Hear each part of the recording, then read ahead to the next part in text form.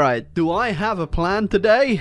yeah, not real. Just kidding. I've got a great plan today, Gravy Timmies, and we'll be playing America. Have you ever heard of America before? They're a fun little country with cheeseburger. But first, that's right, today's sponsor, Surfshark VPN. The year is 2023 and it's time to start taking your internet security seriously. Surfshark VPN comes with a variety of different features to keep yourself protected online, like their Clean Web tool, which will scan any websites you go on for malicious content. And with a single click of a button, you can access regional content that may not be available on your favorite streaming platforms in your country. And with over 3,200 servers in 100 different countries, you can click your way across the globe pretty easy. And of course, my favorite feature is the ability to only have one account, one login for all of your devices. Very handy and no need for multiple subscriptions. So go ahead, get started with Surfshark VPN today. Protect your online identity and your security and access all of that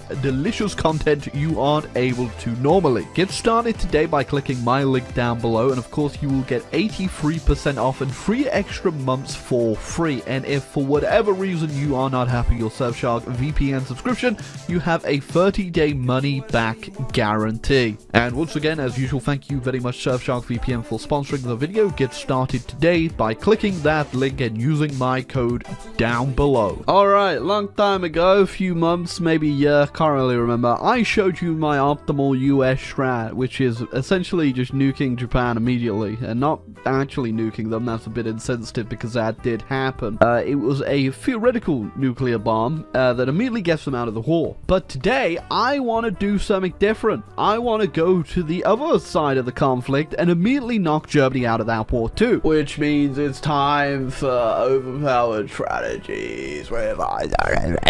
Remember to leave a like if you have fingers. Okay, I won't lie, I haven't put a lot of thought into this because, well, I'm not too sure how quickly you can destroy the Germans as quickly as you can the Japanese. You see, with taking out the Japanese early, all you really need is the submarines to essentially cut them off from all of their supply in Asia. And once that's done, it's very easy just to land and knock them out immediately. But that doesn't really work with the Germans. With the Germans, we're gonna have to land, and landing's not easy. But I do think I'm gonna have to get rid of all these boats. I know that might hurt some people, but we don't need them.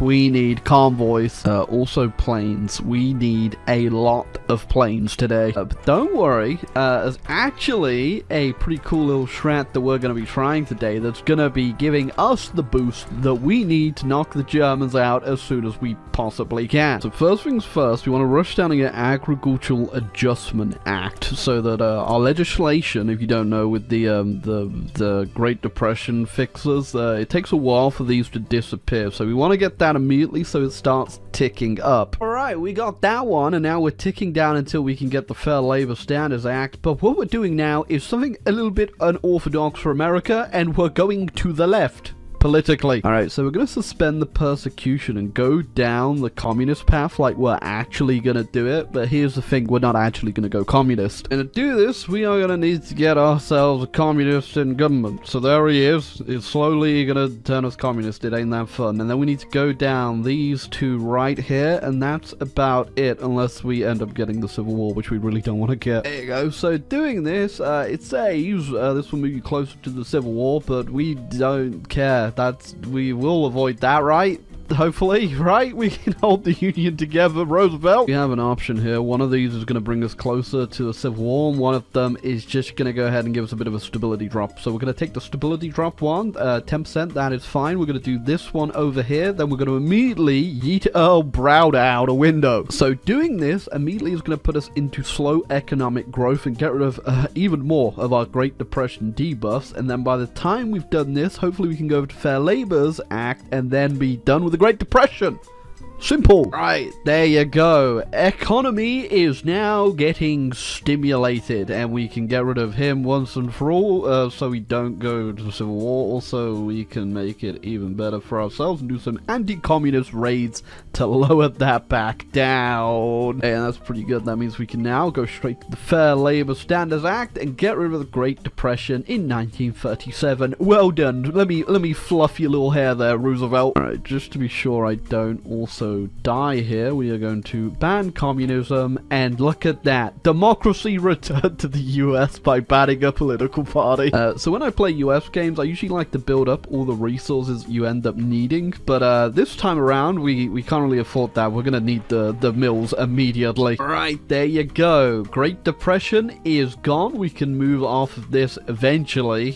Can't do that right now, but we will be able to do it once I go limited intervention and start getting some war support. Yeah, also on top of going down that part of the communist tree over here is that we did get the accumulated wealth tax as well, which will give us the permanent minus 5% off our consumers, which is even more consumers as the Americans that you don't even need. So as we've gone limited intervention, we do need to check our decisions quite often as we get stuff down here that will raise our war support as things get annexed in Europe and stuff happens, which is going to raise our war support enough that hopefully we can get up straight to partial mobilization when I have the political power. There we go. Partial mob, and we are rocking and rolling away. Alright, there we go. The industry is going pretty snazzy right now. We are getting out as many planes as we physically can, because that is going to be the big turning point here. And then we're going to join the Allies as soon as we can and get over there and try and, well, beat the Germans. Alright, it's happening. World War II is kicking off, and as soon as we can, we are going to hit the button and join. Alright, we're up to 72% tension. As soon as France falls, that should be an... Oh, no, that is enough right there. We are in and ready to go. Alright, we're just gonna go ahead, join the wars, deploy every single one of our planes, and hopefully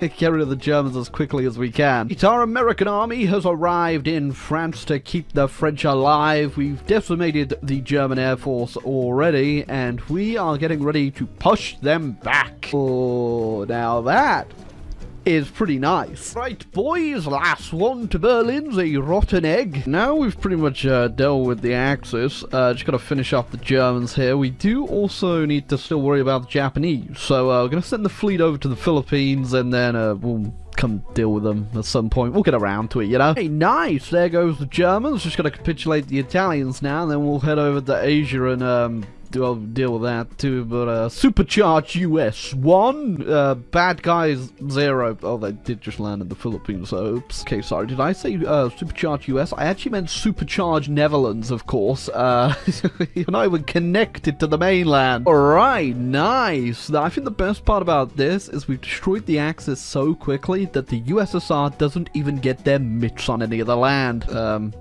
Okay, I guess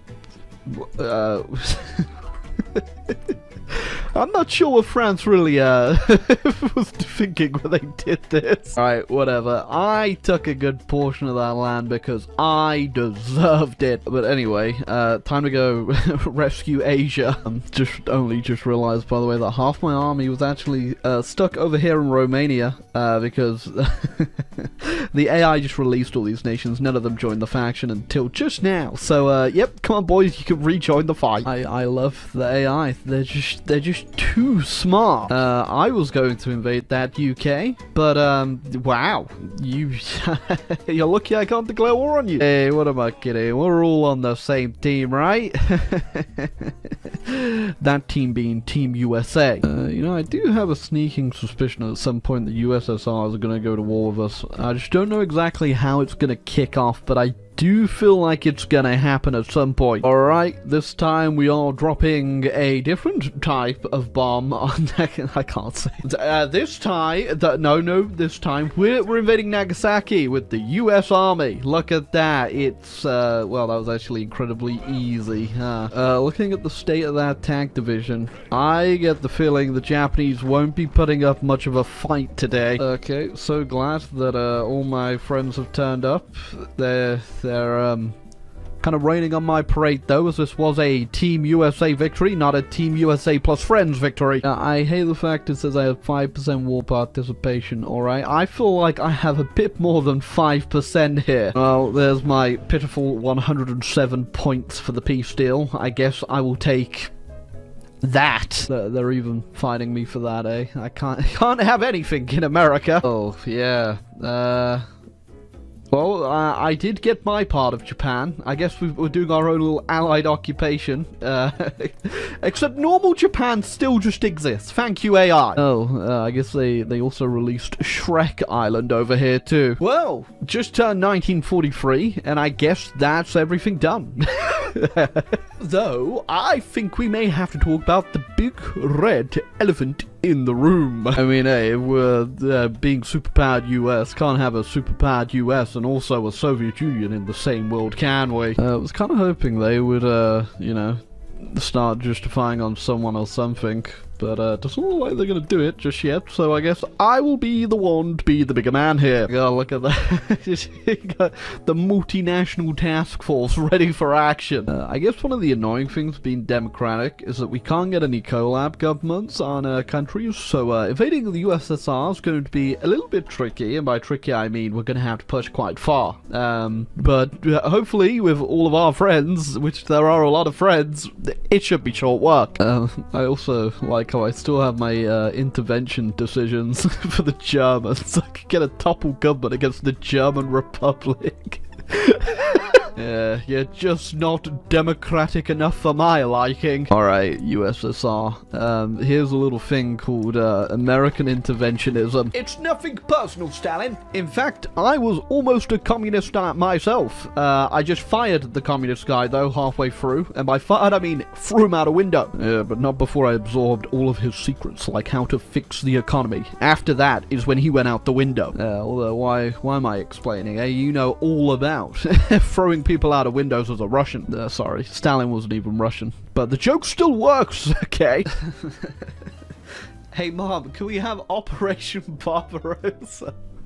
No, we've got Operation Barbarossa at home! Yeah, a lot of my allies aren't really doing too well, but it also might be down to the fact that they are just kind of like death stacking on provinces and all killing each other from the supply issues. I ain't even sure what the AI is doing over here. Why are you just... Oh no, are they naval invading? Okay, yep, that's... They're going for the naval invasion. Again, I hate the fact that the UK literally owns half of Romania, but the land they're pushing into is just flipping to Romania. Yeah, I also don't appreciate that that also looks like a massive dong. Yeah, you know what? In fact, now I'm looking round more and more a lot of stuff doesn't make sense from what they did in that peace conference. It's a little bit complicated with the supply, and the Polish don't really want to give me a lot of this land, because then I can just kick the AI out by not allowing them to use the supply hubs. It doesn't look like they're going to give it me now, though, so let me just grab a whole bunch of this. And yeah, let's just turn this off. Wait, is this the one that turns it off? I don't even know. Hopefully this turns it off, or gives it to them. Who cares, really? I don't even know anymore. That's got rid of them. It's kind of difficult trying to understand what's going on with half this war. If you actually just straight up turn their units off, yeah, a lot less complicated, honestly. A lot more peaceful too, considering we're at war. Well, here come the Australians, and also all of Australia's friends. Kind of hoping the AI would like go over from the east and maybe do a little invading, but doesn't look like they're gonna do that. But I guarantee they've taken this stupid island up here that they always take. It's a little off topic, but there really is just like a lot of provinces in Hoi 4 that you just never really like give the time of day or look at, you know? Like, no, this thing up here. The Chuck E. Cheese Peninsula. Wait, I just... okay, so if you go down your war plan, you actually get a decision for anti-Bolshevik aid, where you can aid people who are at war with the Soviets. I don't think I really need to do this, but who could I give some guns to? Here you go, Japan, have 1,000 guns! Yeah, you know what, because I'm here as well, might as well get a topple government against the German Republic. Just can't trust them, you never know when they might try and conquer Europe again. I don't think there's much left for the Soviets to really defend with, but I am still going to have to invade quite far into them. No one is invading Vladivostok, which would help, but I don't even want to look at the casualties right now because I've just been grinding up against them. Oh, that's not that bad. I just said like 790,000 dead people isn't that bad.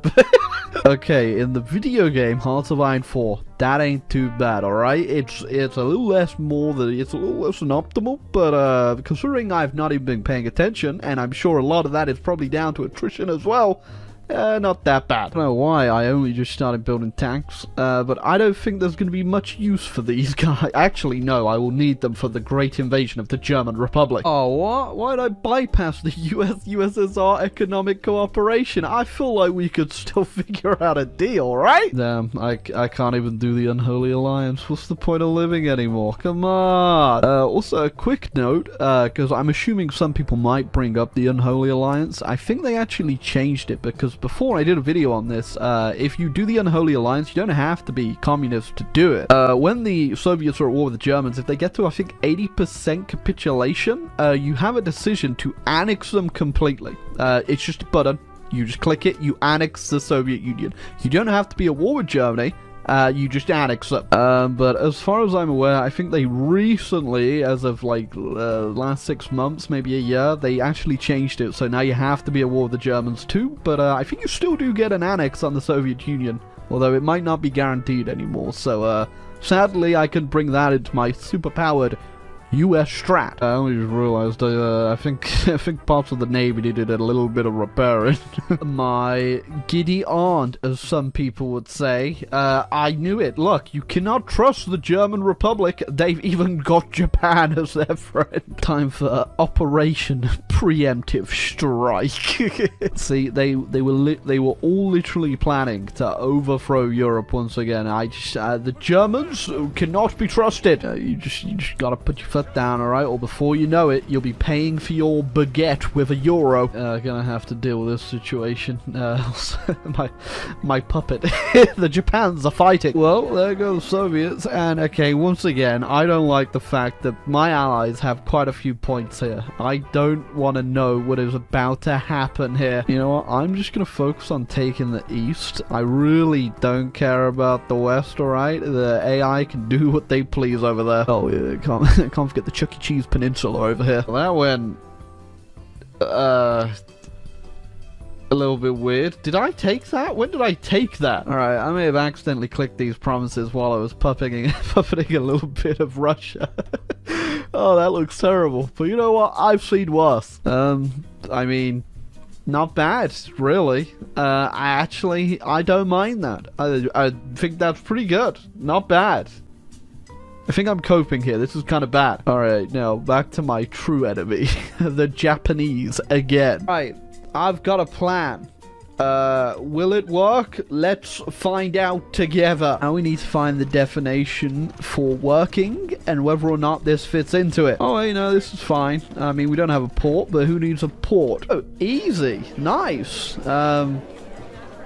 Wait, did someone already take Japan? I can't even afford to take Japan. Why do I have no war score? What? Okay, I both started and ended this war. This is messed up, okay? I mean, fair enough, my puppet got the land, but what the hell? I did all the work. Alright, well, at least now, my American mandate of Russia is touching tips with the United States German occupation zone, which is just actually now the 51st state. Oh, actually, no, it is not the 51st state because I haven't actually got up to 50 states yet. Alright, but anyway, I hope you liked my supercharged US guy. I just realized we haven't even gone to 1945 yet. Wow. Okay, well, America's pretty powerful if you know what you're doing. And if you enjoyed the video, you want to give the strat a go yourself, feel free to try it and leave a comment down below what you would improve or change about it. Oh yeah, just go ahead, critique me.